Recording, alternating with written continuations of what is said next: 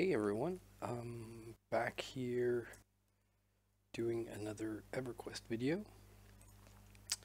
and playing my Necromancer, whom I haven't really been playing or at least doing videos for in a long while. I'm here in Skyshrine. I did a video here with my enchanter a while back, and thought that I would do one with the Necromancer too. So, fighting here as a Necromancer, you're killing a bit slower than the enchanter, but still very effectively. And the good thing about this place is that everything can be feared. At least all the stuff we'll be killing. So we'll be fear kiting. Just something to pet here. Just gonna turn off the volume because I was getting game volume, but I don't think it's gonna be recorded anyways. So, all right. So basically, I'm going to be showing you this using a lot of nice clicky items that I have amassed over the years playing this Necromancer, which basically means this won't really be costing me mana, which is really cool. The only clicky I don't really have is the Fear Staff, Staff of the Dreaded Gaze, and so I'm going to be starting with this worm here, Jalk. But as you see it down the bottom, the other worm is just passing through. I don't want to get both. Alright, gonna pull with Splurt. I'm just gonna pull him back a bit. Whoops. Tell Pet to back off. Alright, and send Pet in. And I'm gonna snare using the Epic. And then I'm gonna try and stick Fear. And once Fear is on, I'm going to swap my Epic with the VP stick and try and stick that one. Actually, it's gonna run out of range. It's a long casting time on that one.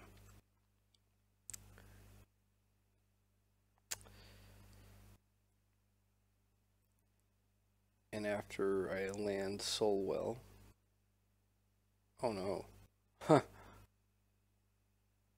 That's no good. Where did it go? I actually tried that before. It must have gone in here, right? Yeah. Oh no. That is the first time that's ever happened to me. So this is going to be a reset. I think at least. Unless we get really... I'm going to try and salvage... Yeah, nah, never mind. Root is wearing off.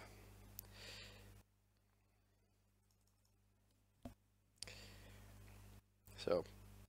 my pet took a valiant sacrifice here, made a valiant sacrifice. Gonna click off Demi-Lich.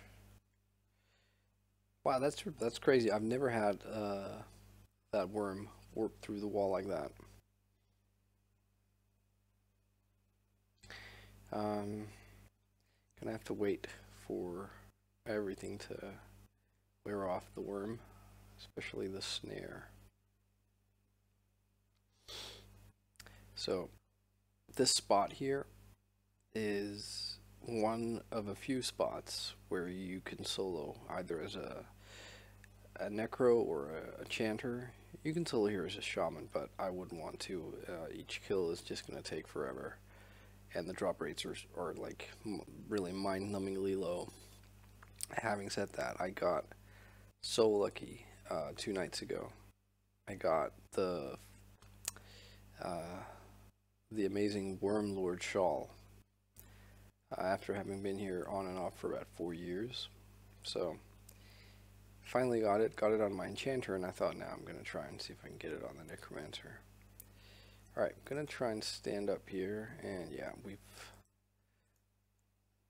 lost aggro, so gonna summon a new pet, hope it's a blue one. Hang on. Gonna need to unequip the staff, because it's a two-hander, equipping the focus book from Hate to get a more beefy pet.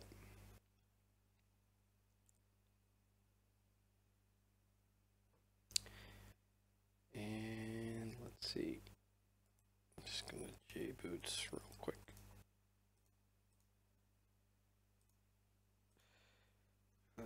Haste my pet, and it's dark blue. So at least, I don't think, that doesn't necessarily mean it's max level, but it's not the baby pet. Sometimes you get a green one. Alright, let's try again.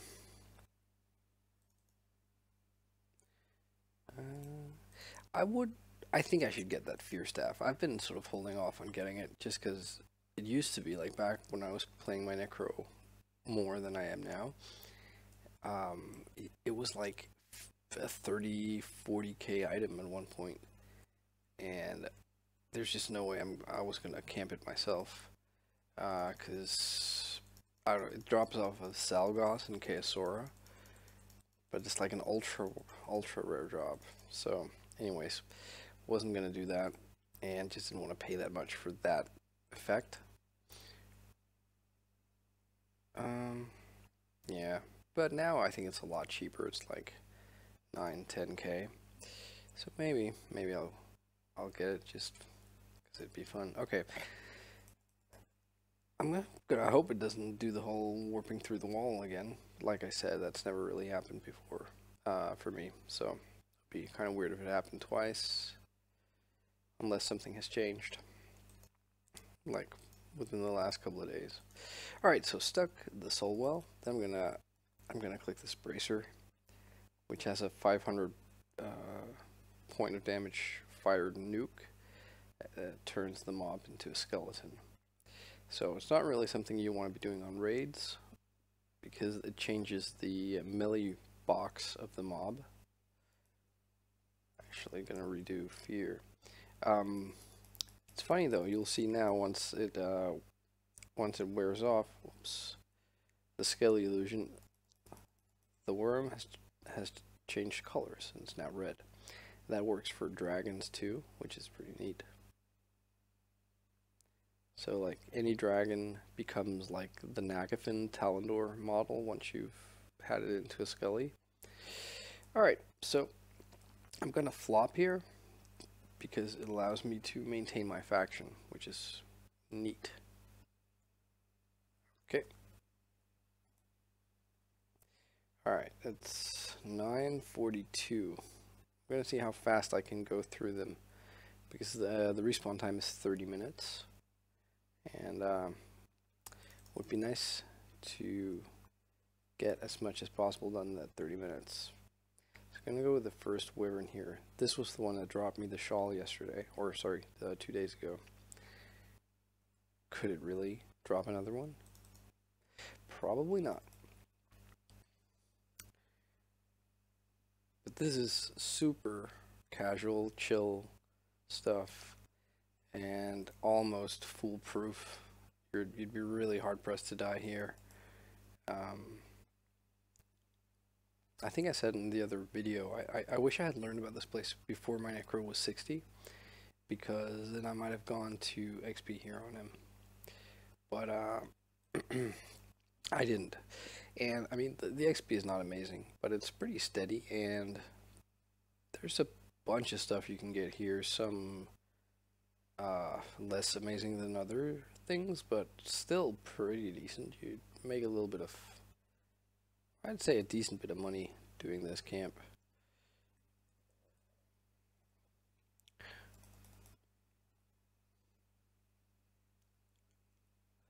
Alright. I really like this bracer. You get 2 clicks off it. It's like 1k damage. Yeah, free, which is, yeah, that's where you want to be, right? Free damage.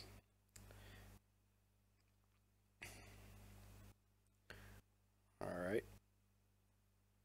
Not sure I should be channeling through this. Instead I'm just gonna flop now. Yep. Come on.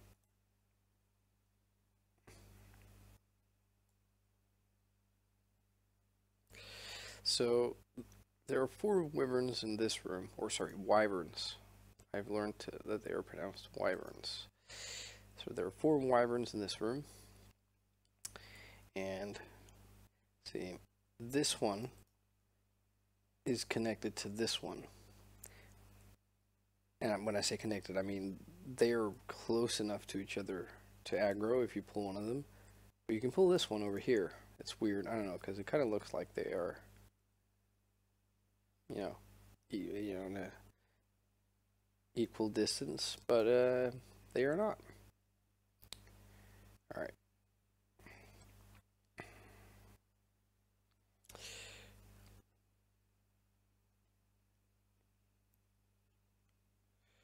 All right, I'm gonna send in the pet. Yeah, so like I said, super chill. Not even sure how long of a video it's going to make sense to make over this.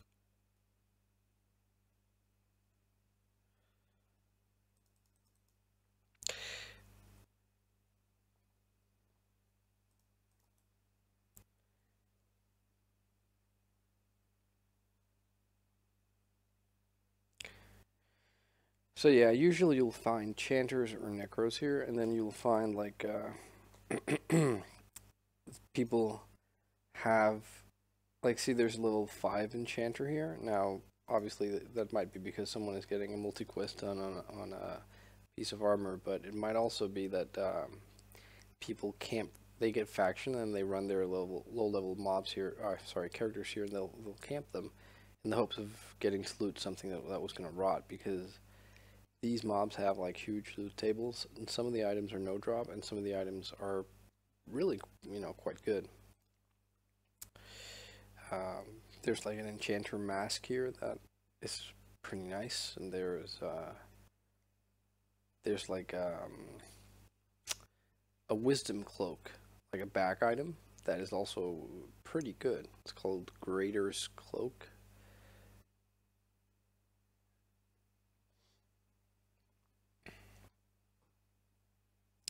All right.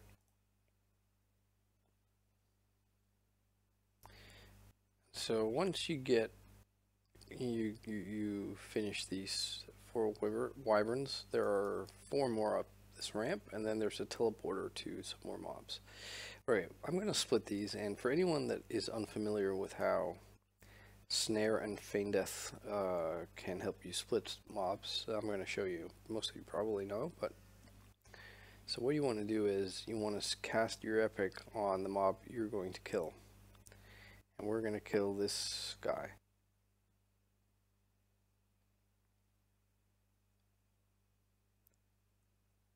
And we're going to pull them over here. And wait a bit, and then we're going to flop. So what's going to happen is this other guy, Nick, he's going to path back once he loses interest in what he was chasing. Once a mob gets back to its spawn point, it will have lost aggro. But the other guy, the one we snared, when he loses interest, is not going to path back because he will be snared, so he'll just stand in his place. So all we have to do is wait for this the unsnared one to path all the way back, and I'll stand up. There we go. I'll stand up, and the mob we were killing, it's going to take 1 tick of damage from our snare, and it's going to come. There we go.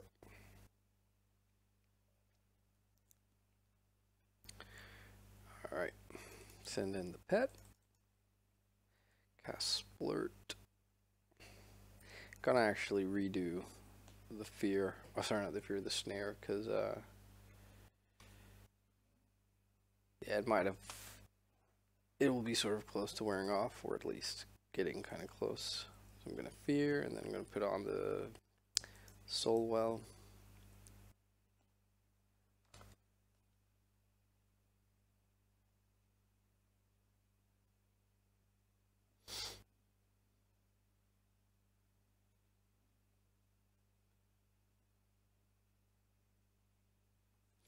Alright, I'm gonna go click the bracer.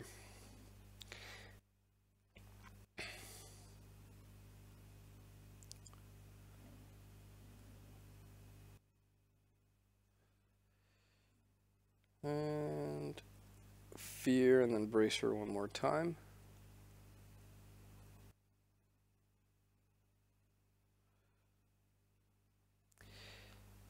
So this camp is like a Necromancer heaven. As you can see, I'm not really losing any mana. I'm actually going to try something funny. I'm gonna equip this bone shear I got a while back and see if I can get some bone chips.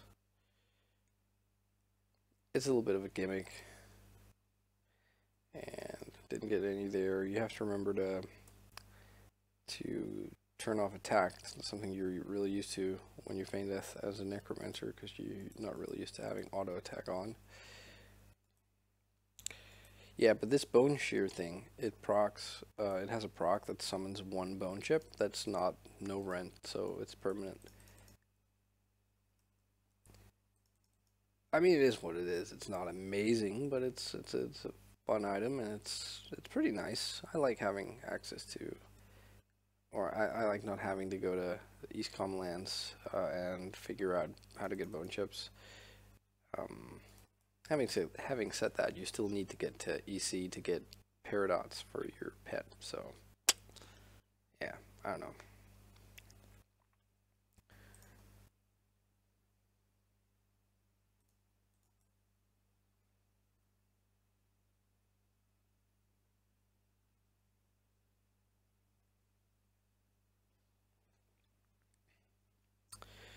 So I believe we've been going for about 10 minutes now.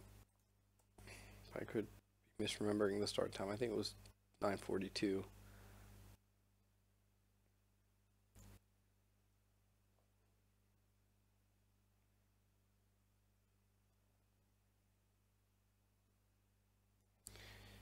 Reapply fear. But yeah, the fear staff, I mean, one thing is to be like a completist. Another thing is that it saves you like a spell gem. You can take off the invoke fear spell, so that's nice. But in terms of mana, it's not like the 100 mana I'm using for fear is sort of a real cost. Oops, I forgot to feign death. Yeah, the faction hits here aren't like huge. Alright, so we're ready to run up the ramp now. I think it's probably about time that I rebuff my pet with augment death.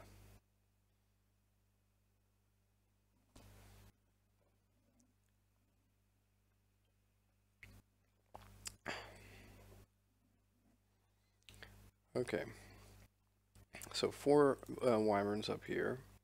One is down this path here, and it paths along this hallway and down here. So I'm going to start with that one because the other 3 we need to split. They're sort of standing on top of each other almost.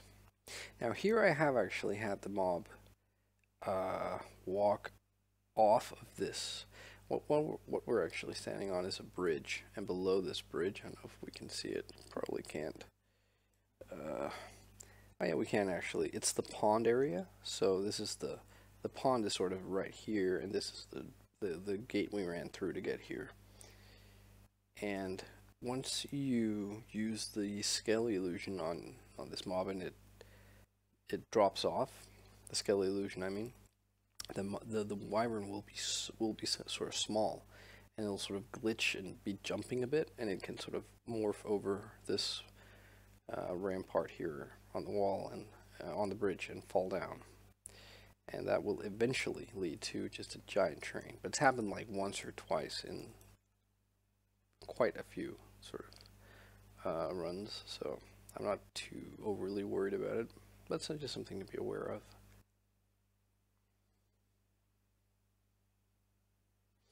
And even if that happens, just, you know, thanks to the glory of the Necromancer, we can just flop, redo, or make a do-over.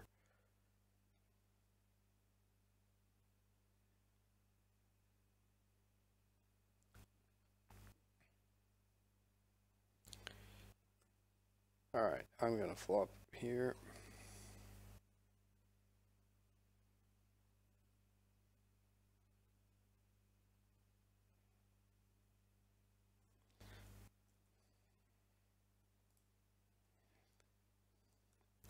Okay, so here we have these three. I'm just going to show you. And we want to split them.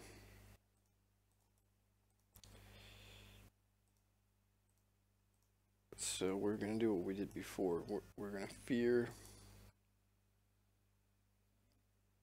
Oh, sorry, not fear, snare, I mean. And flop. Sometimes you get the epic resisted, and it's a bit of a bummer, but it's not too bad. Okay, so the two unsnared ones are going to come at us, and we just want to wait for long enough for the snared one to be stopping far enough away from their original spawn point to not sort of re-aggro them, social aggro-wise.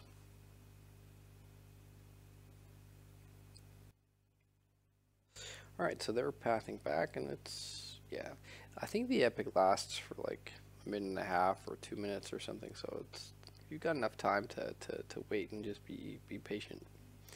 It's better to wait like an extra 10 seconds and then not have to do it one more time, because it's a little bit time consuming. Oh, dead man floating, fading. We'll have to see about that. Alright, I think they're probably just about reset. I'm going to stand up here, hopefully only get the one guy.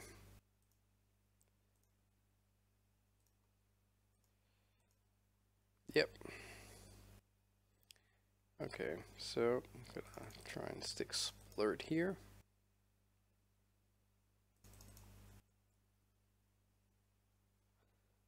Stick Fear and probably redo Epic.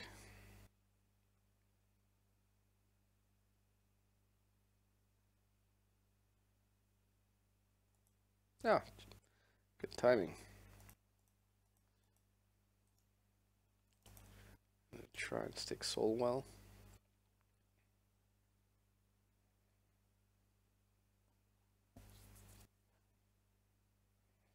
Now, obviously, if this feared mob decides to roam towards its brethren standing over there, you're going to want to root him.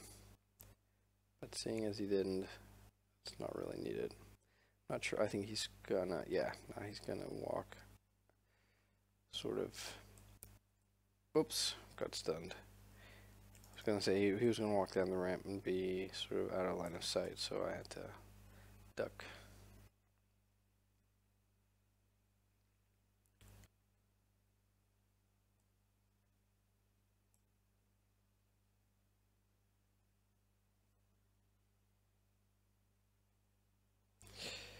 Alright, I think I'm not going to do anything else here. I'm just going to redo my dummy buffs.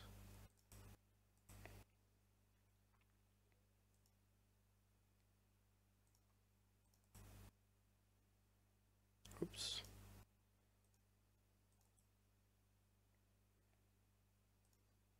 Ah, damn it. I forgot to flop yet again.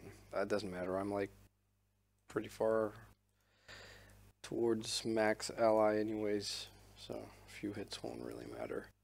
It'll happen anyways. It's almost impossible to completely avoid taking a faction hit here every now and again, just because, you know, FD will fail or whatever. And I'm lazy, so I keep Demi-Lich permamed. Obviously, I'm not min-maxing my spell gems here.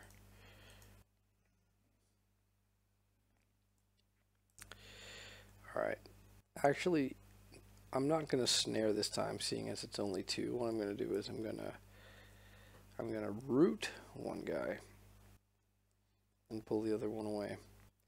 So pulling it to here and feign death, you can stand up immediately, because as soon as you feign death, if the mob is at the spawn point, it will have instantly forgotten you. That's pretty handy.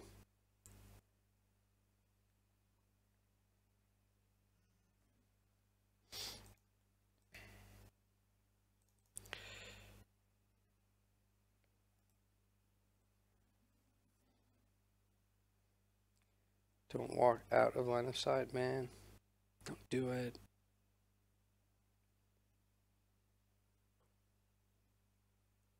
Ah, that was the feeling of just vomiting ever so slightly into my mouth.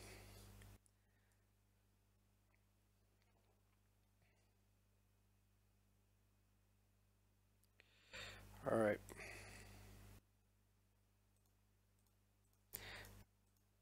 So, should I try and get a bone chip or two, huh? Probably should also be igniting its bones.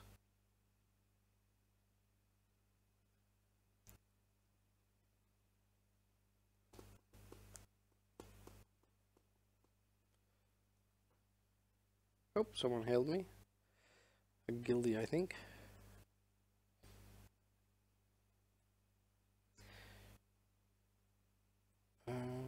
Asking if I want a buff.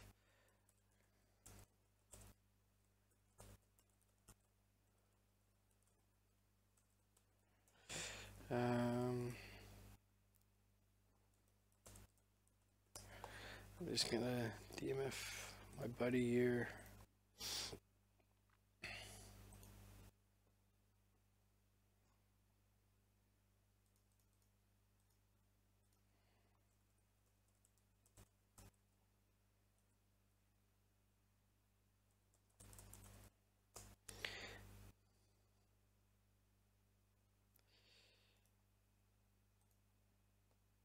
Yeah, so I just asked my guildie if he was running up to do an armor turn in. So this is the where we're fighting is sort of on the way towards well, it's towards a couple of things. First of all, it's the way towards Jelinek, but it's also the way towards the armor quest guys for the Skyshrine armor turn-ins. But it's like a long run from where we are. Skyshrine is just a huge, huge zone. Alright, so as you can see, the mob is still rooted. Oh, never mind. There we go. I was gonna say, you could just root rot if you want, but they have like big regen and a lot of hit points. And fear kiting, it actually makes you appreciate how much damage your pet is doing when it's getting to punch something in the back.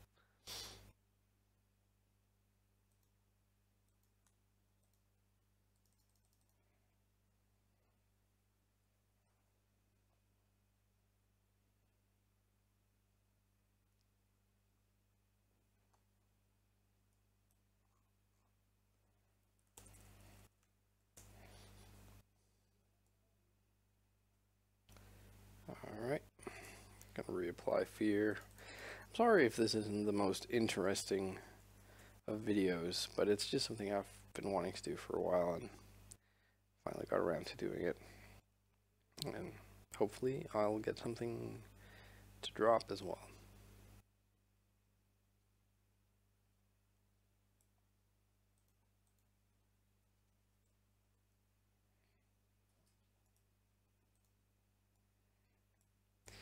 Or even get this bone shear to actually proc.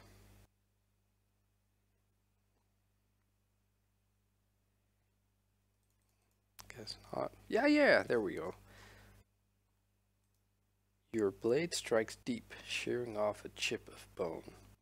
That's nasty. Alright. Alright, so we've killed everything up there. And I think we've got like 8 minutes till stuff spawns. So normally I would keep going.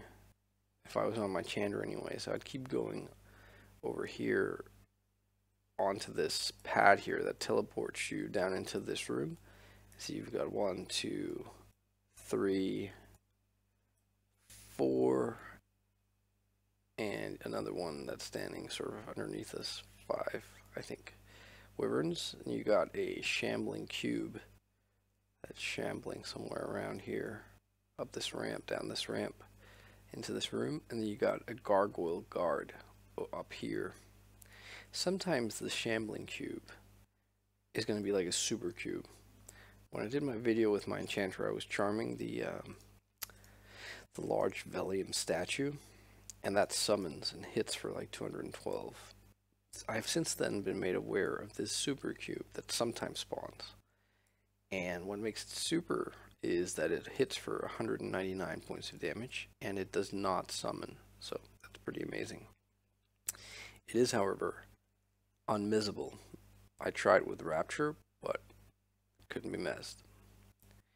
So anyways, alright, so I'm gonna kill the Paladin worm here, and then I'm gonna kill the shambling cube in the corner. Oops. The annoying thing about the Paladin mob here, Larenth, is that it usually gets off 1 or 2 dispels on your pet. So usually you'll have to like reapply the haste buff.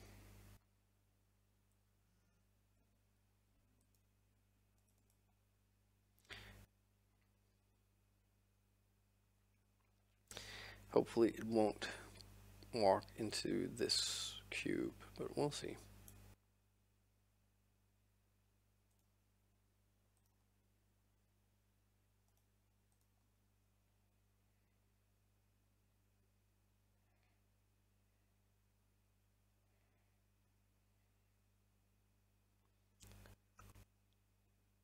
So yeah, this is the only caster mob in this place. At least, you know, among the stuff that we kill. So,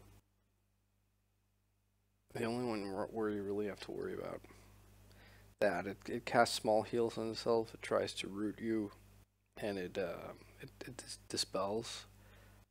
Might cast a few other sort of low-level paladin spells.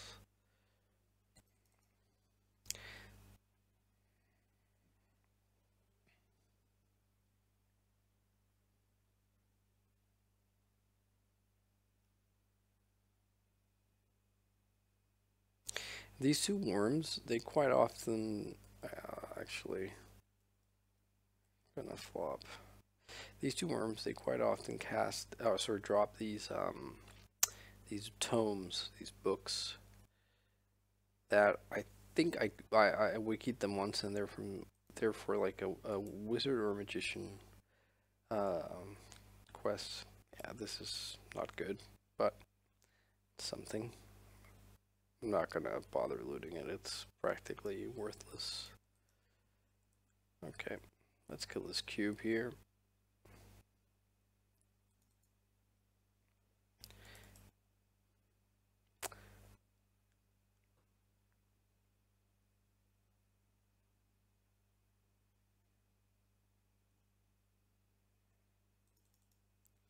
And after this cube, we've got like a couple of minutes before the first worm spawns, if my timing is on point anyways. And if you've seen my Chanter video, you actually know, because that wasn't that. I didn't have the super cube. If you have the super cube and you're an enchanter, you can kill everything in here in like, I don't know, like 20 minutes, 25 minutes. Probably 25 actually. I seem to remember the first mob spawning right about the time that you're done with the last one and you're running back. Oh man, I was interrupted. I started moving. That was dumb. But that includes another 8 cubes that are downstairs, as well as the 5 wyverns, the one actually not the cubics, that's the one you're charming, but and the gargoyle guard past the teleporter. So I don't think we've been ineffective as such on this run here with our Necromancer, so this just goes to show that the Enchanter here is a bit more sort of effective.